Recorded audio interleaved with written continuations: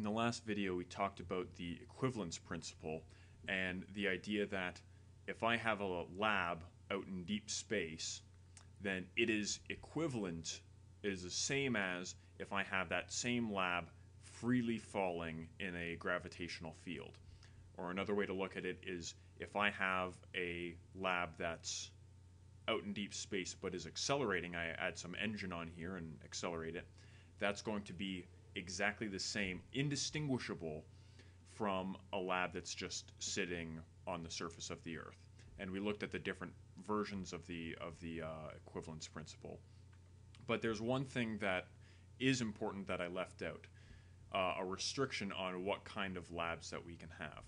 And the restriction is that these labs all have to be what are called local or small.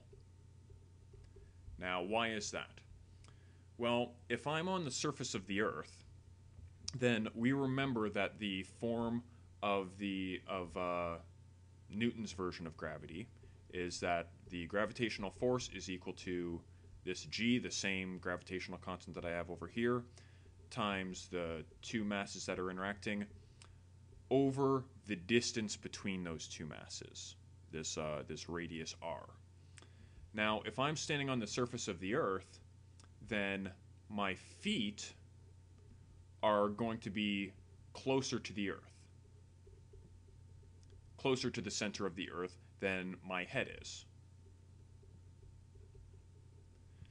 So that means that my feet are going to feel a greater gravitational pull than my head is going to be. These are referred to as tidal forces.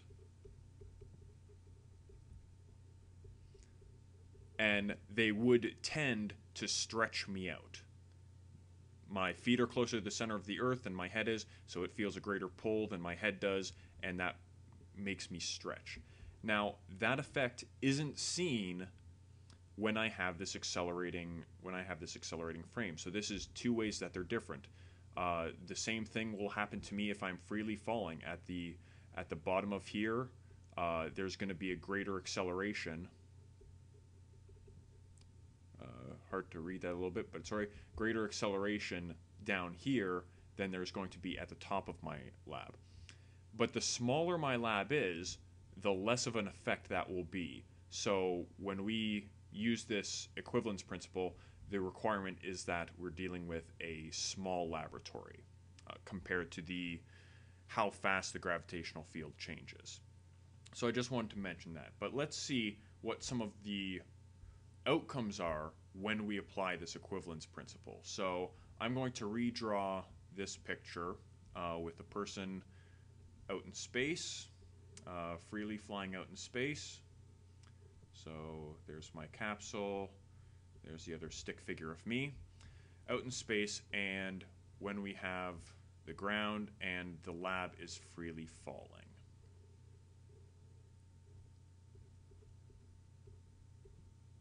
Okay. So we said that all experiments that I do in this lab out in the middle of nowhere have to be the same as the results in this lab. So let's say I have a laser. So I'm putting a little laser here, and it's going to fire a beam of light straight across the chamber, and it's going to be picked up by a receiver over here. Now, I'm out in the middle of nowhere, no gravity is acting on me. Everyone's going to agree that this light is following, you can think of it as its natural path, or it's going to follow a straight line.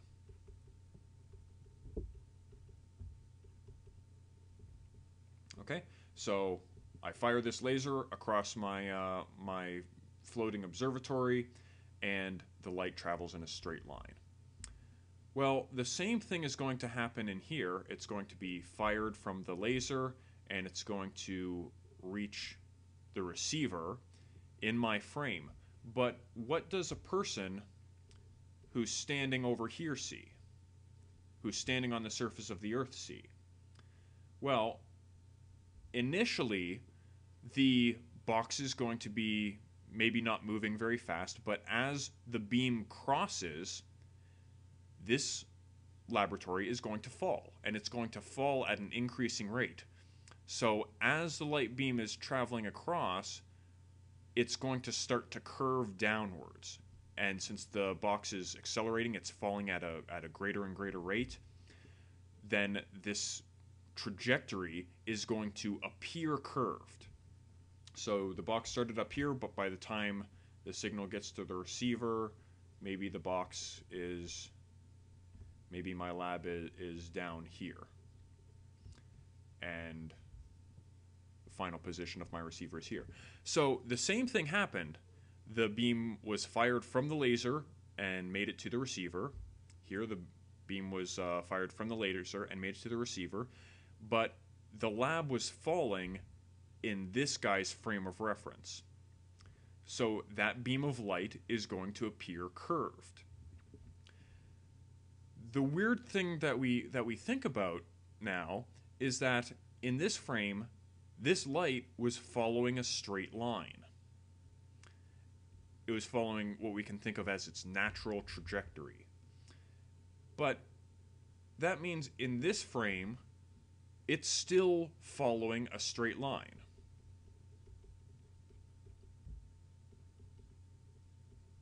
So is it actually following a straight line, or how do we understand this? Well, the way that Einstein interprets this is that this is going to follow a straight line not in space, but in space-time. And that space-time is going to be curved. So since we're on the surface of the Earth, since we have this gravitational field, that gravitational field curves space-time. And this line is following a straight line.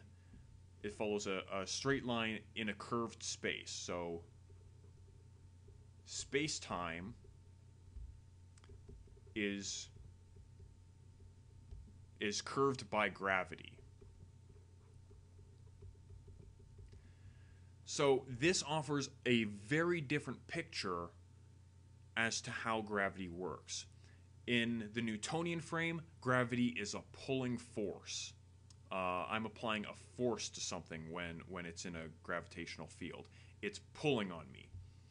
But this picture says that no, in this frame of reference, nothing's pulling on this straight line. It's out in the middle of nothing's pulling on this beam of light. It's out in the middle of nowhere. Nothing's pulling on me. I just feel myself floating there. This is saying that still nothing is pulling on me. I don't feel any weird forces to myself. This is still my natural motion. I'm still following a straight line. But this is now going to be a straight line in a curved geometry, in a curved space. And this really got Einstein thinking that geometry, that gravity, instead of being some pulling force that acts instantaneously over distances with no visible thing that's actually allowing it to pull, there's nothing connecting the sun to the earth that we can see. It's the outcome of this is that we interpret gravity as being geometry. And later on, we'll see how massive objects change the geometry of space-time around them, and then we start to see these weird effects where light will curve around massive objects. For instance, we have this effect that's known as gravitational lensing, and that's where we have the sun. So here's the sun, and if we're on the Earth over here, if we have a star in this part of the sky, then we see the light come directly towards us. But if we have a star where the beam of light will pass closer to the sun, then this beam of light, and this is highly exaggerated, this beam of light will actually curve around the sun. And this is an effect known as gravitational lensing, and was one of the first huge verifications, huge confirmations of a prediction of general relativity, and was actually was what made Einstein originally famous, and gave him worldwide renown in pretty much overnight. But when we're looking at these so-called curved light trajectories, these are still following straight lines, but massive objects curve the space around them, so these are straight lines in a curved space. And we'll see more of the details of this in the coming videos.